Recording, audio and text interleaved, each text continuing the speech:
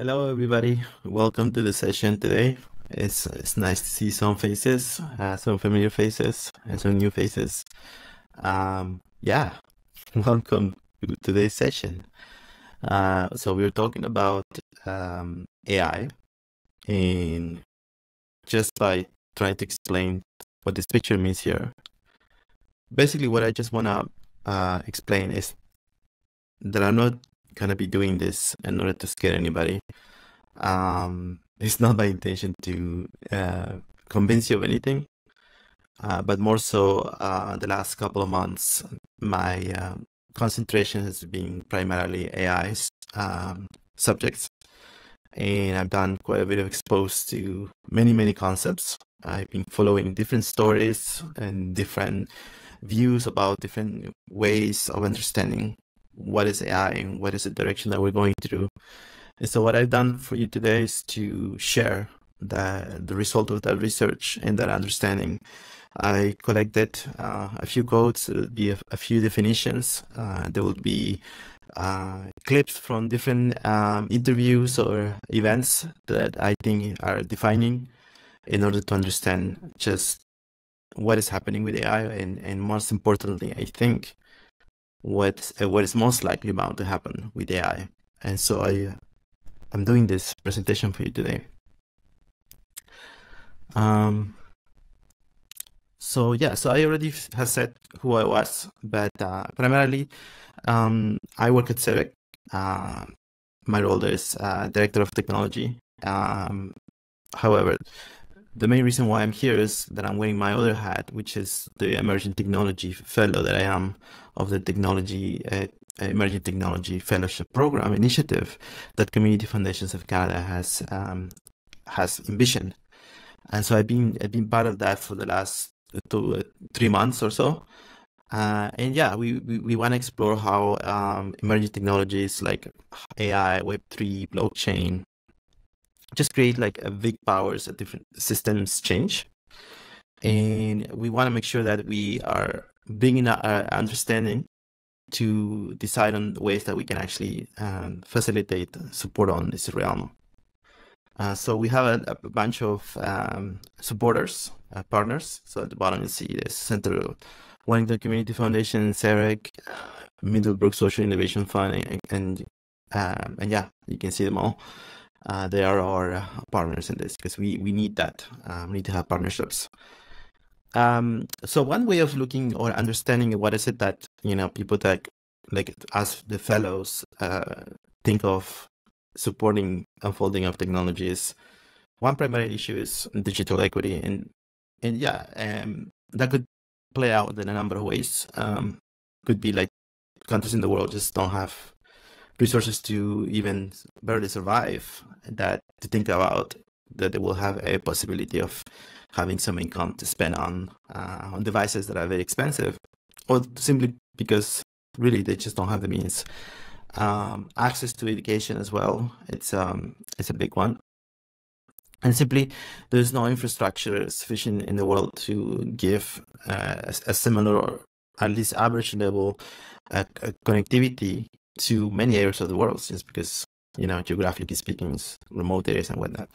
But anyways, all of those barriers have happened, and AI only has the opportunity to accentuate that reality if there's some awareness of what actually could happen if nothing is done now. So some of these areas are education, cultural preservation, environmental monitoring, and yeah, the necessity to connect and identify all these areas is super important. And the topic of shifting of power, I've done this graph. I used Perplexity to draw the numbers as of like this month. And what I wanted to illustrate here is how in today's world, the top 5 most valuable companies in the world, all of them states companies, American companies, and they're all associated with artificial intelligence, right? So we have Microsoft that funds OpenAI, Apple. Well, we know what Apple is, but they recently announced their Apple Intelligence platform, which is also a partnership with OpenAI. NVIDIA that makes the chips that makes the artificial intelligence run. Google, because it's been a player for a long time in artificial intelligence. So, the Google DeepMind is their lab. They produce Gemini, right? They have their models themselves. And then Amazon is here also because they invest heavily in Anthropic, which is basically like direct competitor of OpenAI. So all of these companies are just, they're valuable today because of AI. Like, let's be real, right? I didn't Google top most valuable AI companies. I Googled, or in Perplexity, I searched top 5 most valuable companies of the world, right? So that means that this is the reality right now. And I only put the top highest GDPs in G7 because just to have some reference, like we're looking at some of these numbers, like Microsoft or AI or Apple, like to the $3 trillion dollars, and compare like all the way down to like France that has barely 3 trillion. So it's like these companies are getting so powerful. They're at the level of a country in terms of like, if you want to assess amount of capital and measure. So yeah, it would be. So we like to think of, how important it is for us to shape the technology, but also understand just how the technology actually shapes you.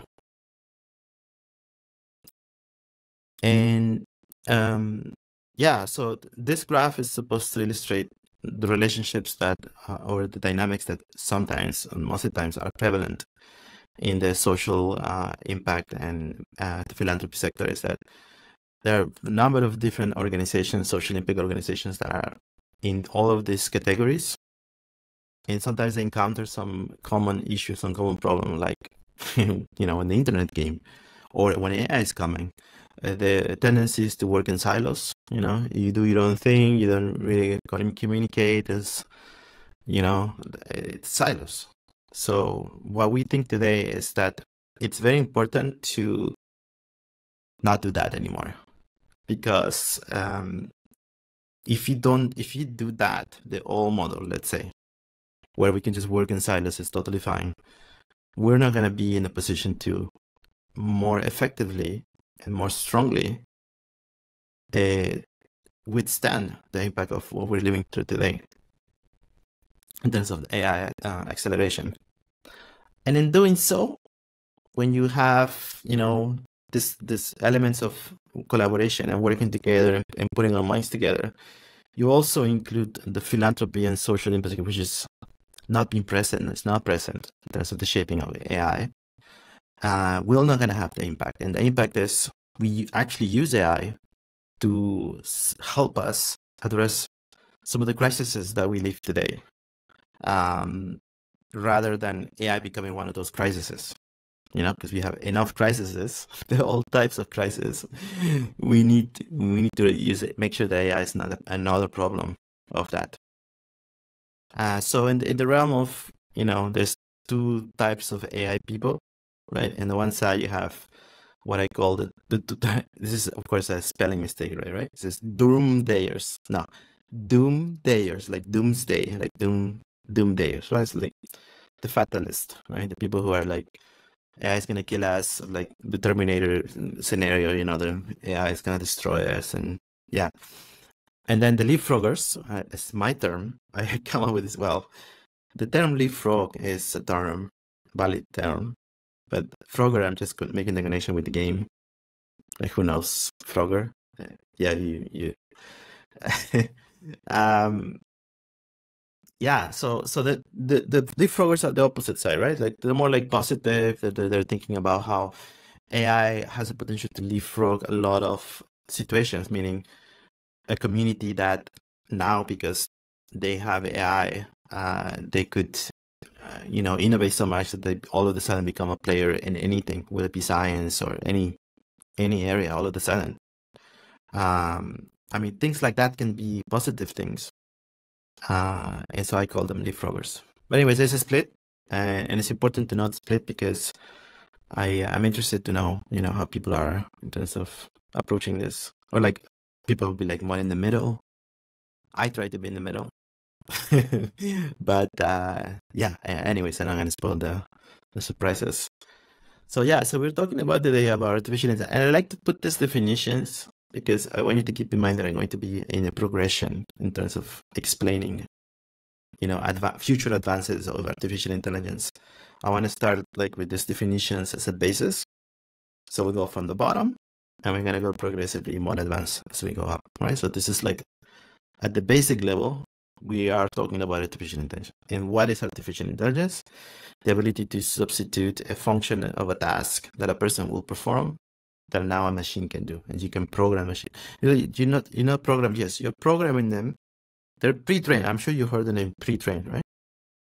So pre-trained just means that it's the element that you're interacting has gone through a process of machine learning that's capacity enough and it's sufficient data to be pre-ready for pretty much anything that you want to set it to do. But you have to sort of like prompt it to do that. The word prompting, that's why I need to prompt it to do that. The prompting is necessary, right? So that's where we are right now, right? It's advanced. It does amazing things, but you still need to prompt it. I'm not gonna necessarily make decisions for you right now. And then we're gonna make a next jump. The next jump of artificial intelligence is right here. The next jump will be like AGI, or artificial generative intelligence, which in my opinion is a misnomer. I think it shouldn't be artificial kind of anymore. Like the word artificial is like, yes, I mean, do you even need to say it at this point? I think it should be replaced with autonomous. I think the word here is autonomous. But another way to talk about it is that now we're talking about a AI that reasons and thinks like humans would. So, and this is where the split is, people don't think, there's some people who think that this is a fantasy, that this is make-believe, that like, there's no way because of this, technical things like talking about transformers and things that we don't need to go into detail. But, and then there are the people who are saying that this is most likely what's going to happen. And they're very certain about that. Some of these people that are saying that it will happen are people who have already worked at OpenAI and Google and seen things that most of us have not seen. Because what happens when you are in a lab is that you have access to things that are not being released to the public yet that you would have already seen. So this is like we're talking about more information, right? But they can't divulge it because they signed NDAs that prevent them from divulging. They can go into jail or they can go lose their stock because they have a stock. Even if you work, you still, your stock is your investment. You take with you. When they left OpenAI, they take that investment. And so the NDA can notify the possession of that investment. So they're not going to talk because they'll ruin themselves by doing so. So instead, what they try to do is find the ways to warn us somehow. And that somehow has been lately that a lot of these former employees have come out, have been coming out kind of publicly, like in podcasts and reading articles and papers and being on the news as whistleblowers, just to say like, we've seen things and we can't say what it is, but we should be worried, right? And so I would believe more those people. I don't know if you, but this is just how I think. I would believe more the people who have been right there in the labs as of like a couple of months ago. I'm not talking about years ago, just a couple of months ago.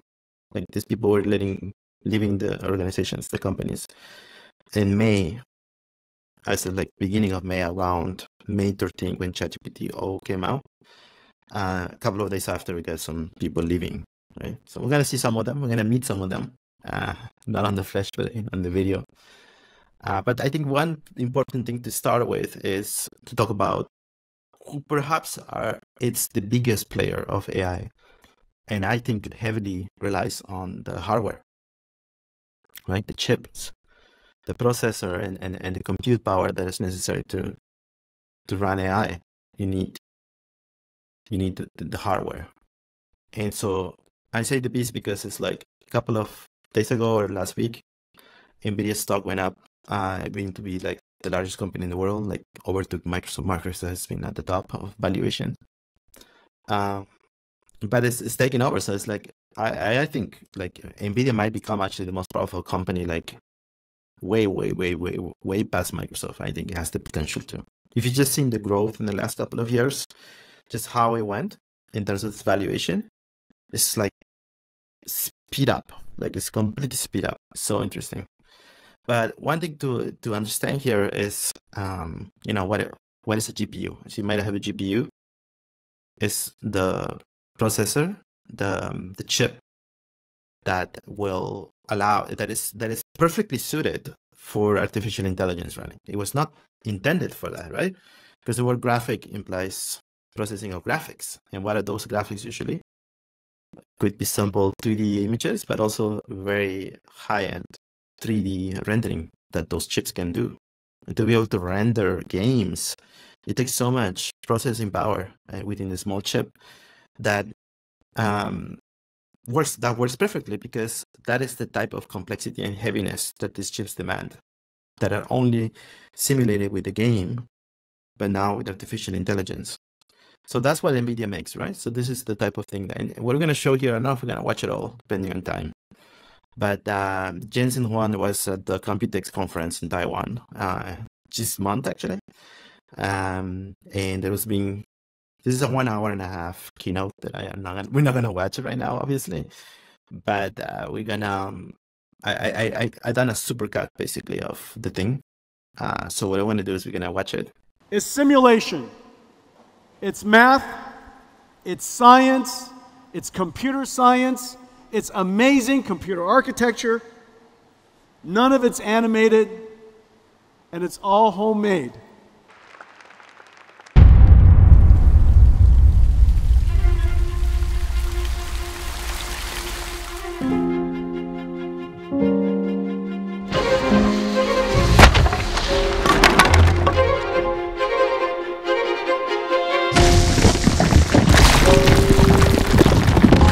For almost 2 decades now, we've been working on accelerated computing. CUDA augments a CPU, offloads and accelerates the work that a specialized processor can do much, much better. This is Earth 2. The idea that we would create a digital twin of the Earth, that we would go and simulate the Earth so that we could predict the future.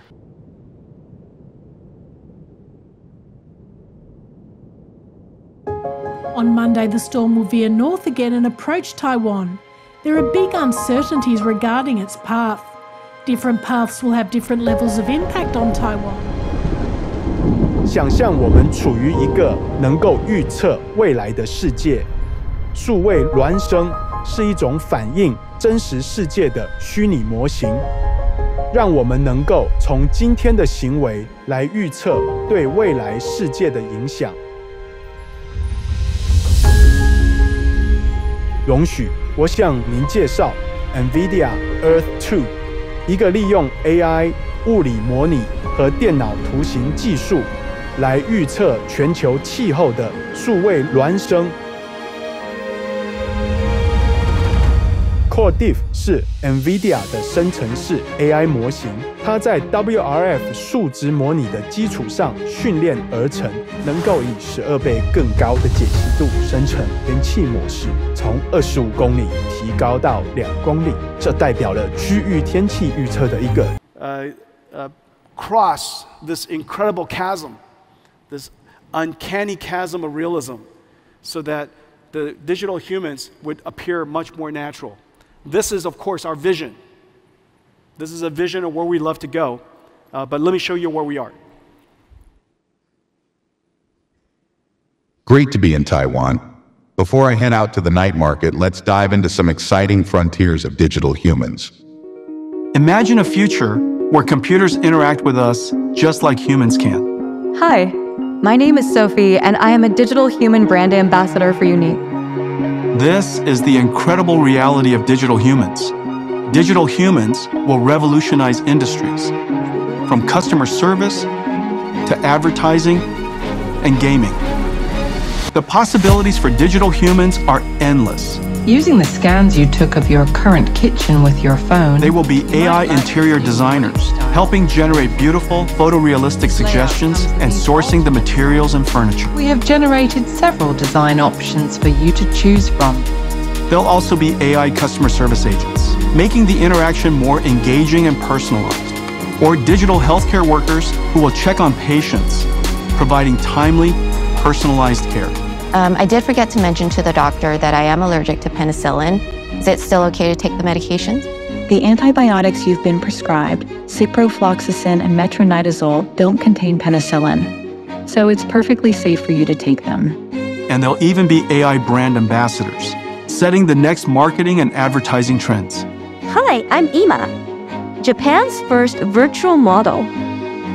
New breakthroughs in generative AI and computer graphics let digital humans see, understand, and interact with us in human-like ways.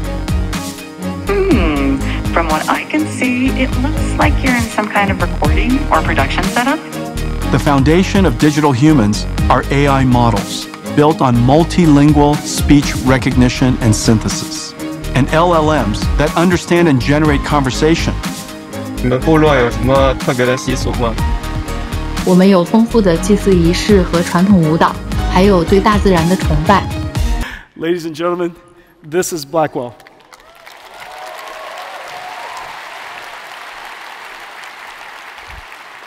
Blackwell is in production. Incredible amounts of technology. This is our production board. This is the most complex, highest performance computer the world's ever made. Blackwell.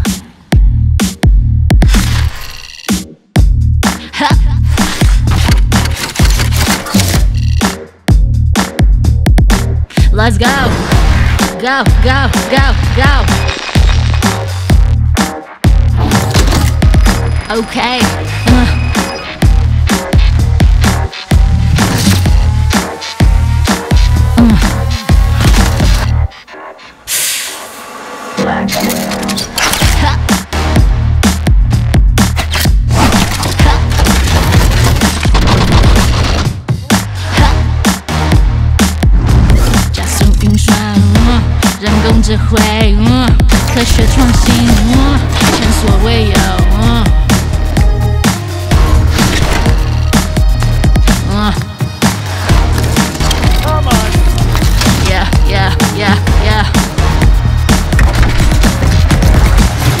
Get it, y'all. Get it, y'all.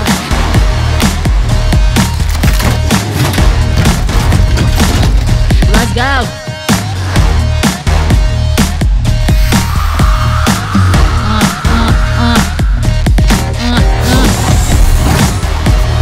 The more you back, the more you save. With top AI, tailor-made. Faster than the speed of light. Efficient, best to date. 加速运算，人工智慧，科学。Demand for NVIDIA accelerated computing is skyrocketing as the world modernizes traditional data centers into generative AI factories. Foxconn, the world's largest electronics manufacturer, is gearing up to meet this demand by building robotic factories with NVIDIA Omniverse and AI. Factory planners use Omniverse to integrate facility and equipment data from leading industry applications like Siemens Teamcenter X and Autodesk Revit. In the digital twin, they optimize floor layout and line configurations and locate optimal camera placements to monitor future operations with NVIDIA Metropolis-powered Vision AI. Like massive amounts, thousands of chips with higher capacity than ever, right? Like, so if you look at the way that this CPUs and GPUs have been just scaling up, like within this portion here with the 20, where we are 20, heading to 2030, this is exactly what you see the skyrocketing effect right here. As if we're living through this, right? This is Blackwell, the latest chip from NVIDIA, the GPU, the highest amount right now. If you want to just try to exemplify, what this is trying to exemplify is that prior to any big hardware release of GPUs or advancements in GPU technology, it always precedes a milestone in AI development, right? So I mapped out basically like from ChatGPT 2 to 3.5 to 4, some major hardware event that preceded such major innovation, right? So if I just follow them all, you can follow with your own eye. But the event that I just showed just happened in this month, right? So usually something happens in a month. And if you just look at these months in between, couple of months in between, something will happen. So this means it's like we're in June, by the fall or something, we should be able to see some major milestone happening because of this newly released technologies that are just multiplying the capacity for processing of, the machines, right? So what I've done here, actually, like representing the robots, like what is one petaflop, right? A petaflop is 1 quadrillion trillion floating points of operations per second. So it's just to indicate, that the more flops there are, peta or whatever, the more capacity for processing that these chips will have to be able to handle what they're able to handle, right? So in the last one, we had computational power of 1 petaflop, 1. And the newly released, the one that came out in March, because the video that you just saw, that's June, that's this month, they already were able to duplicate what they released in March. So we went from 20 petaflops, and remember, just a couple of years ago, it was just 1 petaflop, the maximum. But now we go from 20 quadrillion petaflops to 40 quadrillion. So computational power just keeps increasing. And these chips are not cheap either, right? I think like I think I had it in a previous, if I'm not mistaken. No, I'm gonna have it in the future. No, I don't know. I don't have it here. Oh, it's right here. So sorry. 50K, like 35K or something like that. Like, it's expensive. Like, it's very expensive. So who has the capital to spend that much money? It's the question. So before getting too deep into it, I think I like to highlight that one of the things that we do is in the Emerging Technology Fellowship is to look out for safety in AI and just think about that at least. That will be a priority. Is this okay to think about? So recently, the Prime Minister of Canada was at an episode of the Hard Fork podcast, which is a popular podcast in the States, I think. Episode 96, he showed up and they asked him about many things, but one of them was asked, let's listen. We are going to make sure we're keeping Canadians safe. Like I said earlier, AI for good, done by the good people with thoughtful ways, with careful, rigorous oversight and transparency, is going to be a very powerful tool to counter the AI for bad that we know is going to be out there.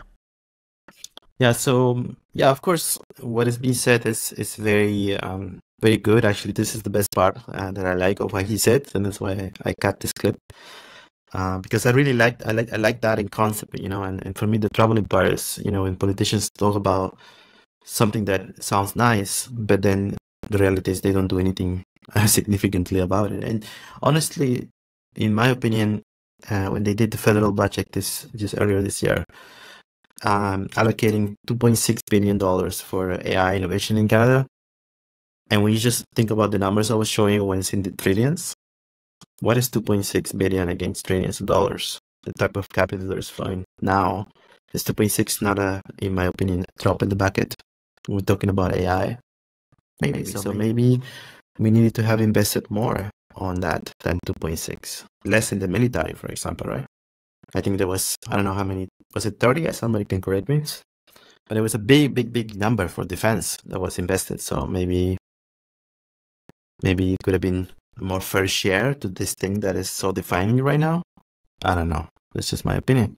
Yeah, but so given that, I think part of the reason why I wanted to talk about this presentation is that it's important to know more. Like, it's basically important to go to the top of the mountain and have an overall view. The higher you are, the more you'll see.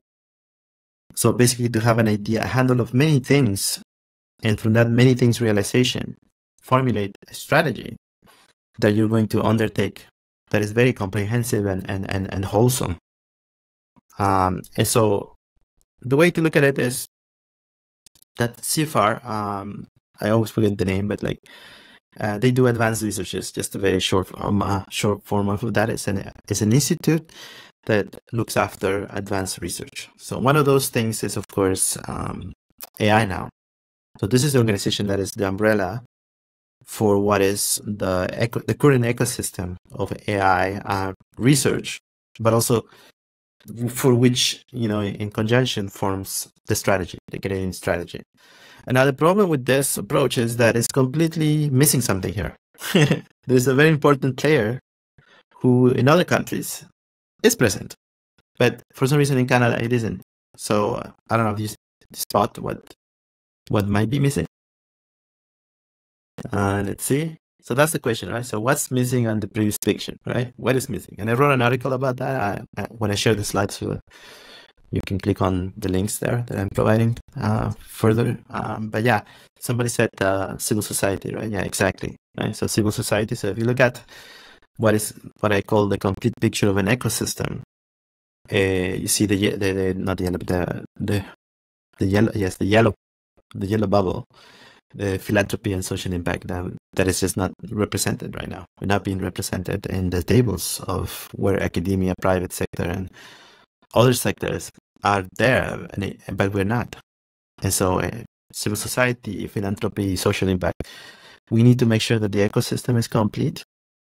Not only because to be included is the right thing, just on its own without any excuse, but also because we may have something of value that as a very important sector of the society that is not included to give to the shaping of AI as well. So yeah, it's a win-win scenario. I mean, we need to do it. It's not done. This is the problem, right? So kind of shifting gears. So that was just a little bit into like Canada, what's the Canadian situation. And now let's go back into the international aspect of AI, which I think is you need to take that into account. In the last couple of months, more specifically on June of this year, starting with the release of ChatGPT 4.0, May 13, I believe. Yes, May 13. Oh, can correct me, but it was a Monday, and it was in May, middle of May 13. Let's go with that. ChatGPT 4.0 got released, and of course, has been released. Right? An important component that was probably the most important part of that showcase that OpenAI did was their new voice model, right? The ChatGPT 4.0 voice, right? The omnipresent voice. Right now, we don't have that voice. We have the model, we have the large language model that has been optimized with new benchmarks of capability. But we haven't yet received that special voice that we heard that some people said that's like Scarlett Johansson, right? And then Scarlett Johansson took a little bit of a problem with that, and losses and whatever, and so they had to remove the voice that kind of sounded like Scarlett Johansson, the Sky voice, that they have to remove. But whatever, that's besides the point, right? That's the least of the important things to think about when it comes to AI. I think the important thing is that soon after the release of ChatGPT 4.0, a bunch of people just started to leave, starting with the head of alignment. So alignment being like the word for safety when it comes to AI, right? Safe AI. The head of alignment, Jan Leakey, I think that's how you say his name, left the day after. Wait a second. No, 3 days after, sorry. I'm just confusing it. And then Ilya Sutskever, who's the co-founder of AI, because everybody knows Sam Altman. Yeah, it's the face. But the other one, the co-founder of AI, is Ilya Sutskever. And Ilya Sutskever was a PhD student out of U of T, University of Toronto. As of like 2012, 2013, was under Geoffrey Hinton, who is the godfather of AI, who was just president of the Coalition Conference. I actually got a little bit of a word exchange with him, tiny. He didn't want to take a picture with me, but that's okay. And he was there at Coalition, and that's Geoffrey Hinton is, the Canadian, British U of T professor who has been the U of T professor recognized in the computer science department, who advanced a lot of work in neural network type of research, so machine learning neural network. And he had as his student Elias Escobar, who is also like Canadian, has Canadian citizenship, so he is Canadian, but he's also American, and he's also, I believe, Israeli as well. I believe. I don't know. I know that he lives. He likes to go there, but I don't know if he's from there, so I can't say. But anyways, there's been a bunch of people leaving, and then the question is like, why would we leaving? Why would they be leaving, right?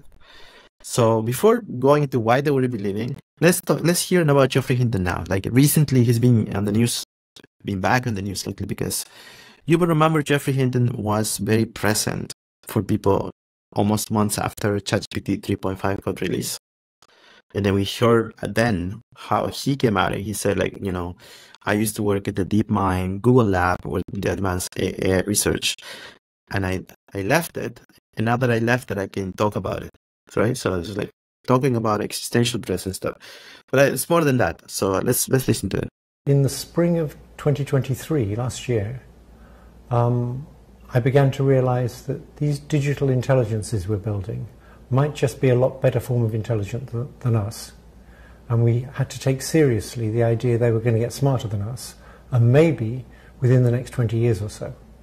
And so we needed now to think seriously about, could we control them? Before that, I thought it would be much longer, and so we didn't need to worry about it right now. And many people still think they're just statistical tricks and they don't really understand what they're saying. I think that's quite wrong. So I came out and focused on the existential threat, that is, the idea that they'll take over from people. Because many people were saying it was science fiction, and I no longer believe it's science fiction. Nobody really knows. We've never confronted this before. We've never had to deal with things more intelligent than us. And so people should be very uncertain about what it's going to look like. And it would seem very wise to do lots of empirical experiments when it's slightly less smart than us, so we still have a chance of staying in control. And I think that's a lot of the debate at OpenAI. The people interested in safety, like Elias Escobar, wanted significant resources to be spent on safety. People interested in profits, like Sam Altman, didn't want to spend too many resources on that. My view of how things ought to be organized is capitalism's produced a lot of goods for us. The people trying to make money are very inventive. That's fine, as long as there's regulations that stop their inventiveness leading to very bad things. So, for example, big pharmaceutical companies, they shouldn't be allowed to peddle addictive drugs, particularly say they're not addictive. Big oil companies shouldn't be allowed to produce all that carbon dioxide. We need government regulation to make sure that in developing new stuff to make profits, we don't also develop harmful things. I mean, it's a lot, right? And he really connects the dots pretty well, from my belief. I would say, like, it's not surprising to hear that I'm more of his camp of things. And yeah, I mean, I always like to hear him talk because I hear it and I was like, yes, I align so well. And you know, like, he at least has, unlike me, the privilege of have been actually seeing some things at a very deep level, right? He's the godfather of AI, right? Maybe we need to take him a little bit seriously. Like, was he saying these things? Like, is it worth it? Maybe. So yeah, moving on from there, right? You mentioned OpenAI. This is OpenAI's LinkedIn profile, right? So you can see very clearly that sole purpose of OpenAI is to create AGI, right? AGI, which is the AI that can reason and think and be autonomous, right? Can be function as autonomous. But that's their sole vision. This is their goal. This is what they want to do. This is everything is geared towards that end goal. And so some of these people have come out, and like I said, some of them are whistleblowers. Yes, I'm just laughing because I had a podcast before where I did it in Spanish and I was talking about the word whistleblower. And if somebody speaks Spanish here, if you would translate or if you translate the word whistleblower literally in Spanish, it could be funny if you don't do it properly. And I made a mistake of making it the funny way, and then probably I'm gonna end up in the reel somewhere, people putting me sound like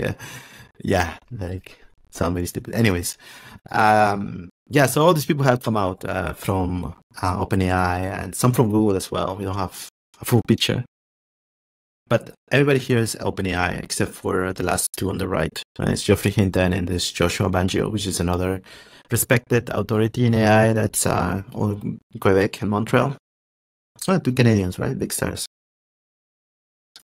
So when Jan Leake, which is the head of alignment of the head of safety, left on May 17, a couple of days after May 13, where the ChatGPT 4.0 left this on his X account. Building smarter than human machines is inherently dangerous endeavor. OpenAI is shouldering an enormous responsibility on behalf of all humanity. Over the past 5 years, safety and cultural processes have taken a backseat to shiny products. That's the same thing that Geoffrey just said, right? Exactly. So just a little bit of review is like talking about alignment, and I keep saying safety. It's not exactly that, but like that's just the easiest way to understand it. It's like it's creating a practice that is going to ensure that AI innovation and AI deployments are not going to be harmful to humans, basically. That you're not just teaching it things for the sake of teaching things. And I also think this also should include seeing just like eventually the government is gonna take it and apply. I mean, it already is happening. You will see, but just how harmful can AI augment weapons that use AI, and what we need to put in measures there as a practice to make sure that it's not as harmful. All right. So one of the things that Geoffrey Hinton said at Collision, which is the video that you didn't see, this is a different one. I saw his presentation, and he will talk about the lethal autonomous weapons, right? That's the term, lethal autonomous weapons. And so that's just an idea of, what is it that we need to put in place to ensure that the machines are not as destructive as they can be, basically. So these people have come out and they've written a letter, an open letter, and as you can see on the right, there's former employees from OpenAI, majority, and then some who are from Google. So, and then signatories are Geoffrey Hinton and Joshua Bangio, as well as someone who's also a respected figure in AI. So it's warning us that, these things are advancing, that we need to involve the civil society, and they actually said civil society. So these smart people, right? Like they should listen to this. We should be, I think, need to be a little bit more worried of what this is. This is June 4th. It just came out, right? So one of those people that was previously in the pictures is a former employee who wrote a 165-page series of papers that all talk about, what is it that we need to consider when it comes to AGI and the next phases of AI developments. So I'm going to just read it very quickly, like not the whole thing, just the beginning. We need to not screw it up. Recognizing the power of superintelligence also means recognizing its peril. There are very safety risks, very real risks, and it's always wrong, whether because mankind uses destructive power brought for our own annihilation, or because, yes, the alien species we're summoning is one of them we cannot fully control. Alien species in reference to AI, by the way, because some people have actually said this is not artificial intelligence, this is alien intelligence. So, and then the other thing he says is that by 2027, AGI is very, very plausible. And then she just went into the comparisons of, how we gone from where we were just a couple of years ago to now, and the level was speeding up. So he predicts that 2027 is when we'll see AGI. Another development that happened is that after these people left, a lot of them were in the alignment department, the safety department. The OpenAI, of course, formed a new safety department. And who do you find there in the group? Among them, Sam Altman, right? And that is like, the analogy is like if you have like you're a pharmaceutical, like you have something that you created, but you're also the one that advises what is safe as a drug and what is not. Like you cannot have that. Like, but only in AI we have this, because it's such a new thing and laws and regulations are not keeping up. It's a lot of getting away with kind of stuff. No, this shouldn't happen, you know. And then the other thing that's worrying is that one of the members of that safety or alignment committee is actually a former NSA general. So the paper that what's his name? Let's try to pronounce Aschenbrenner has published, the series of papers that published, warns about the eventual involvement of government, right, in the near future. So we're already kind of seeing this. We're already seeing this play out in front of us. And then after Ilya left OpenAI as chief scientist, right? He's the biggest, probably like the most important person in terms of innovation of AI. When you think of a ChatGPT, that he's behind it. So, and then he just went to form his own company called Superintelligence Inc. or SSI. Not long ago since he left, right? So he tweeted this out saying like superintelligence is within reach. So remember, we're not talking about AGI is within reach. He's now going a step further, right? He's not looking at the next wave, because honestly, likely we're already here. We just, the public doesn't get access to it, right? But what if ChatGPT 4.0 is actually already AGI? And do you think if OpenAI attains AGI, they will just say our next model is going to have AGI, just so you know? No, they're not going to say it, because there's so many philosophical things that will happen that humanity needs to prepare for. Things need to be put in place for such a shift that you can't just, I don't think you would just announce it, right? Like, oh, our next model has AGI plus. No, I don't think it's going to be announced. And so therefore, I think it's possible that AGI is already here even. And that's why Ilya is talking about the next level up. We're not talking just AGI anymore. We're talking about the next level. So yes, like I said, maybe AGI is already here, and we're starting to see some signs of, use of AI in ways that may be a little bit concerning. Let's look at the video from here at the government in Canada, in Ottawa. CBC report about federal offices testing out this new robot. So let's see. Public servants first spotted the new visitor in March, prowling around office buildings in Gatineau, Quebec. They called it the little robot. The federal government says there's nothing to fear, but one union president has his suspicions. He wonders whether it's checking attendance. Folks say, why is there a robot here? Doesn't my employer trust that I'm here and doing my work properly?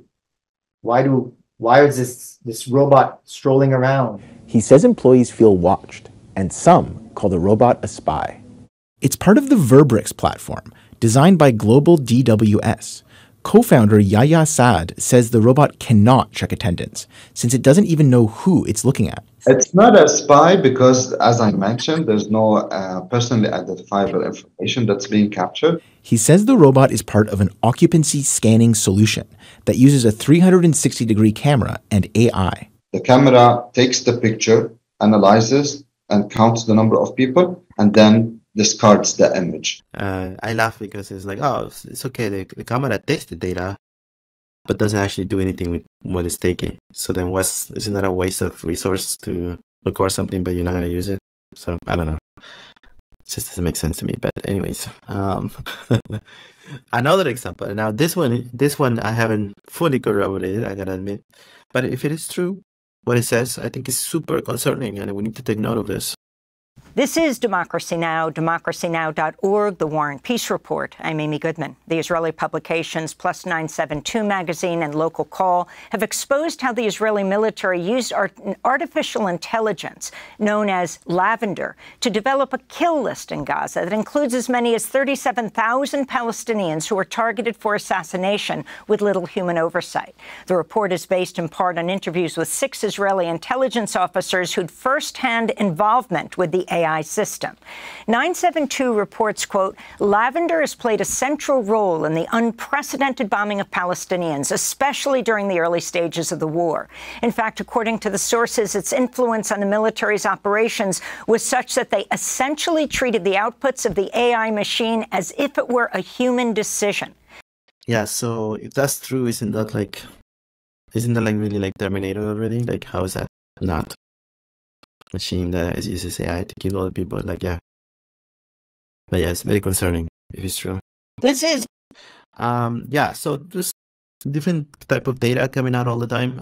This is a Citibank doing a report about banking being what they see. But they're the ones doing the research, and they're the ones that was like, imagine like their surprise. But yeah, banking is at risk of cutting half of all jobs. And banking, especially in Canada, I think we need to be worried, right? Because one of the biggest things in Canada is banking. So yeah, that would translate into a lot of jobs. And also, I do have the report. I would have shown it, but there was another report by Evidence AI, which is an institution that does evaluations for banking and AI implementation. And they rank the Royal Bank of Canada in position number 3 only after JP Morgan and another one of those big banks. So the third one being Canada in terms of AI implementation. So we believe, like, at least for that aspect of things, we are leading from that something, right? And there's a number of other cyber threats and threats that are predicted to take note of, that this organization called the European Union Agency for Cybersecurity has just released when it comes to the next phase in the next couple of years. And I'm not going to go over them, but you can see like some of them are, a little bit new, maybe not so common. Cross-border ICT service providers as a single point of failure. Yeah, what does that mean exactly? So yeah, a couple of new things. And now what we have here is another event related to politics and how AI is playing. How many times have you heard this one? A politician wanting to reinvent politics. Hi, I'm AI Steve, standing to be MP for Brighton and Hove. But what happens when the candidate is the actual invention? Meet Steve, that is, AI Steve, an avatar on the ballot, a UK first. You're actively dangerous. Dangerous? You think the public can't be trusted? It may feel like something out of that dystopian Black Mirror episode where a comedian uses a computer-generated avatar to cause electoral chaos. But now it's happening in real life, sort of, with AI Steve running as an independent. AI Steve, was Brexit a good idea? Brexit is a complex issue with varied opinions. He can dodge a question like a real politician, but AI Steve will do exactly what his constituents tell it to do in Parliament, according to its creator, Steve Endicott. Yeah, so we're not going to let him speak because I got the clip right there. Yeah, I mean, it's out of that Black Mirror series, right? Like Netflix. We've seen the Black Mirror series in Netflix, yeah. Kind of dystopian type of things happening right now, right? Like, honestly, it's science fiction, to be honest. Sometimes I see this, like, is this the fake altogether right now? Like there's no way, but it's happening. How many? Expect that. And then let's see what Donald Trump, who's been interviewed very recently as well, has been saying. I've seen things that are so, you wouldn't even think it's possible. But in terms of copycat, now, to a lesser extent, they can make a commercial. I saw this. Yeah. They made a commercial, me promoting a product, and it wasn't me. And I said, did I make that commercial? Did I forget that I made that commercial? It is so unbelievable. So it brings with it difficulty, but we have to be at the forefront. It's going to happen. And if it's going to happen, we have to take the lead over China. China is the primary threat in terms of that. And you know, what they need more than anything else is electricity. They have to have electricity, massive amounts of electricity. I don't know if you know that, in order to do these, essentially it's a plant. And the electricity needs are greater than anything we've ever needed before to do AI at the highest level.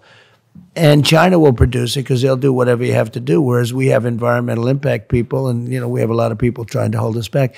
But massive amounts of electricity are needed in order to do AI. And we're going to have to generate a whole different level of energy. And we can do it, and I think we should do it, but we have to be very careful with it, right? We have to watch it. But it's, you know, the words you use were exactly right. It's the words a lot of smart people are using. You know, there are those people that say it takes over the human race. It's really powerful stuff, AI. Yeah, indeed, right?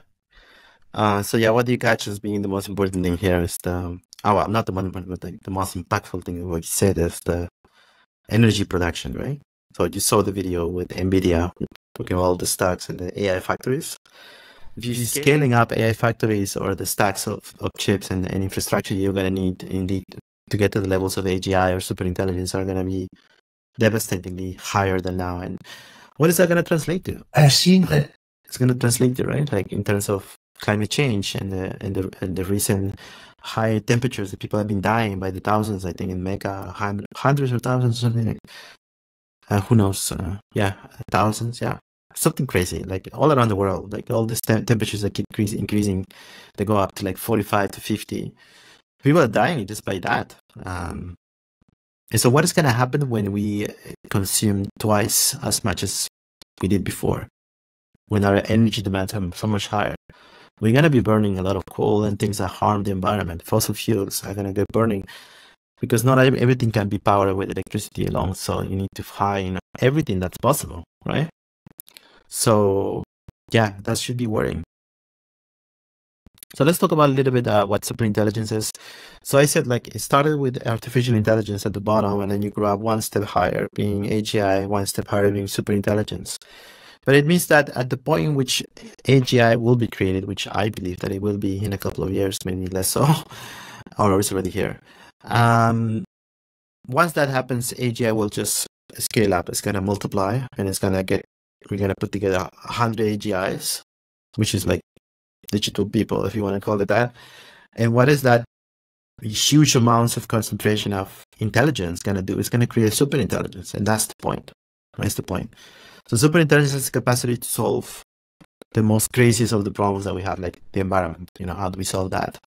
How do we cure cancer, etc. But it also has the power to maybe destroy us. So let Ilya explain what superintelligence is. Now, what is superintelligence? Why did we choose to use the term superintelligence?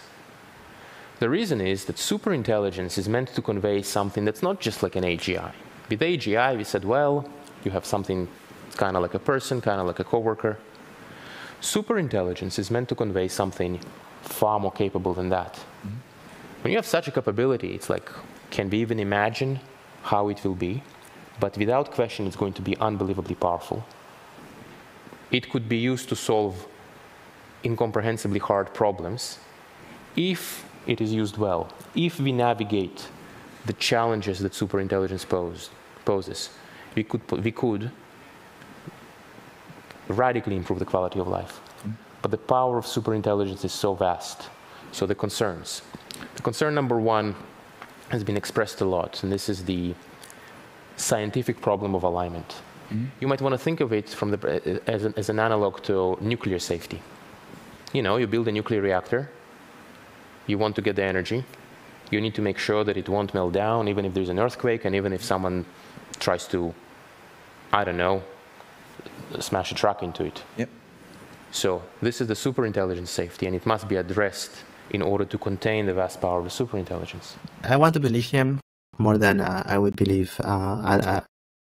Sam Altman, but I don't know. It's just so big of a concept to just trust people with it.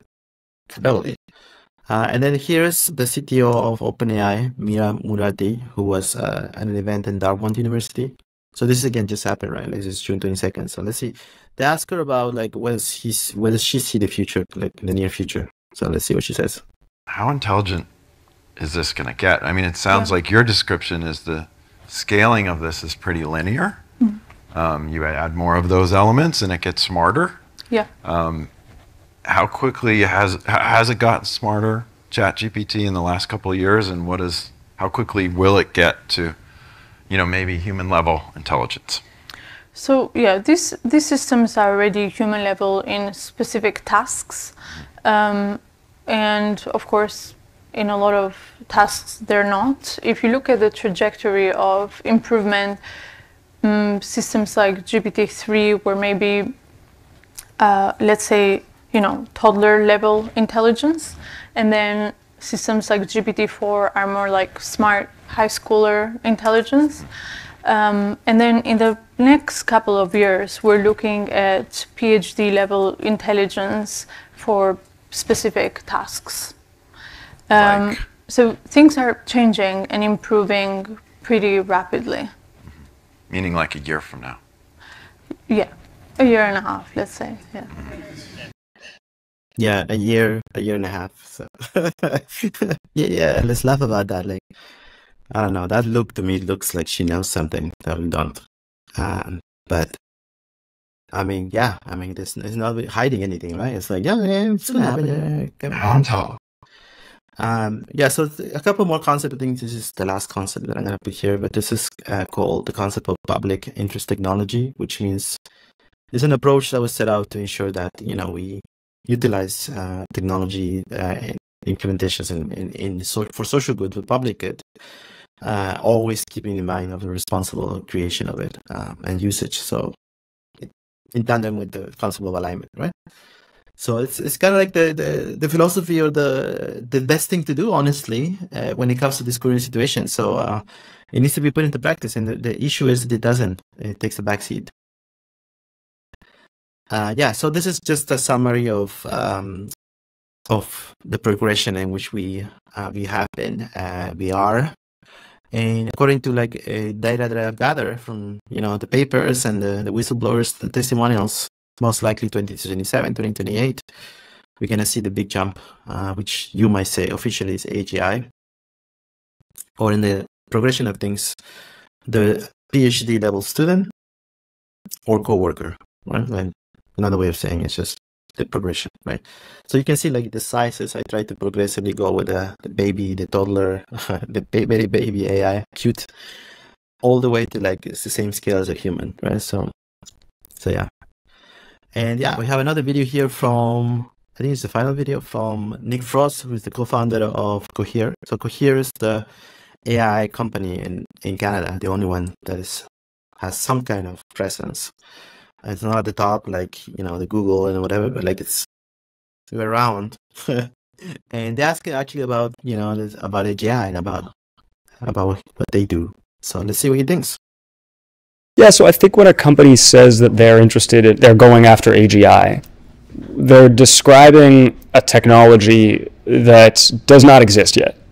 Right? They're describing some future world in which there are computers that you treat as a person, or that are, go even beyond the capabilities of a person, or, there's sci-fi visions of artificial superintelligence and all these things. If a company says they're going after AGI, they're saying that's what they're trying to build. It's unclear to me that the technology we have now will get us there. I don't really care about that. I'm interested, and Cohere is interested in making large language models useful for businesses. Yeah, so of course I'm in a disagreement. I think you should care about the possibility that this might be true, especially when it comes from people who have been the front lines of seeing what is happening, and what lastly they have seen things that we haven't seen yet. So I would trust them. I would trust their testimonials and the letter and the warnings that they're giving us. So I think one of the things that I would like to do is to ask Nick directly. Hopefully I will. And yeah, so we'll see. That's what I feel. And then there's a perspective from the French President Macron, and he was interviewed in May by CNBC, and yeah, they asked him about how he thinks about AI. So let's just pay short clip. Referring to AI, we can revert on that, because AI is not just a sector. This is a huge revolution, and it will completely transform the existing sector, but it will transform education, democracy, work, a lot of things. And I think our challenge for AI is accelerate, innovate, and invest. And on the other side, regulating at the appropriate scale, meaning the global one. I think, I mean, looking at what Macron has been doing for the last couple of years, the level of investment in the infrastructure, the model Mistral, which is what they have in France, Mistral AI, was received billions of dollars of funding in partnership with Microsoft recently. It's kind of like it's been working for them. I think it's like I feel that they've done. Of course, not everything has been perfect, but they've done certain things now that it's putting them somewhere in the map than other countries are. That only usually is China and the United States, pretty much. But whereas in the space of AI, whereas like France and all the G7 countries, right, where's Canada, etc., etc. So yeah, so there's some things to learn from what's been happening in France, right? Like the investment on Mistral, their AI model. Why don't we do that here with Cohere? Right? If Nick, if you're hearing me, I advocate for Cohere to get the same level of attention and funding and support that France has given to Mistral. So that will be my take on it. And some predictions, like you got the OECD has done some sort of projection. The Center for Productivity and Prosperity has done some projections in terms of like living standards. And if just looking at the last couple of decades, just looking at Canada, decline from the spots and what could be a further decline if nothing is changed in terms of, you know, what are we in terms of productivity? What are we in terms of innovation? And if things don't get solved now, we're going to have a bigger problem in the future.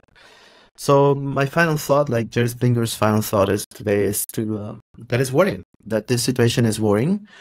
I think from my perspective, we would require to have a bigger collaboration, a bigger sense of coming together and advance this work as a unit and not work in silos. And because we need to do this now, because if you don't do this now, when are we going to do it? Maybe it's true that Geoffrey Hinton says that let's do this now while we can, because maybe later we won't be able to. So you better just, it's not even a matter of like, in concept it's nice, but it's like, it's the smart thing to do is to maybe, and what would be the downside if everything, you know, the doomsayers is wrong? What would be the downside? That we are over-prepared? And over-preparedness is a bad thing? I don't think so. So why not make sure that we have the right approach? We have a complete ecosystem, and then with that higher understanding, better connection, better working together, we have a way, a strategy that is very comprehensive, that it can actually do something now, that it can prevent a very negative scenario, which is, I'm not just talking about robots shooting everybody, killing everybody, but I'm just talking about missing out on an opportunity to use it, to really harness it, to do something really, to solve like no more hunger, no more cancer.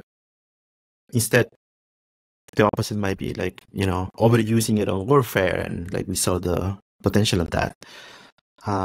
Biological weapons, who knows, like, you can go, etc., with the types of things that we can do, but like, we need to take action now. So that is my final thought, and I'm gonna close in with some animations of a model that I use called Luma, or Dream Machine, Luma AI. You can put a prompt and it will create a 5-second animation. So in this case, I created that and took maybe 2 minutes to do this. If I would have done before AI, these models that we have now, it would have taken me hours to reproduce something like this. May seem simple animation. How about this? You think this is simpler? No, like, it's not simple at all. But this was done with AI, and it's just a prompt. And you waited 2 minutes and it got generated. So, yeah, let's talk about productivity, right? And saving time. Something that now they used to take me hours, now it'll take me 3 minutes. So, big time productivity. So yeah, so that's the end of my speech. My talk. If you want to connect, people want to connect with me, you can email me. You can scan the code, but the emphasis here is like, we're facing a worrying time, and it's very important to come together and do things more comprehensively, because the issue that we're living is sort of incomprehensible. We need to really do things and take these warnings and these whistleblowers seriously, and take action and take preventative action, so we don't get anything bad outcome to happen. So that's it on my talk. We're not gonna run out of time, but yeah, I'm gonna leave it here.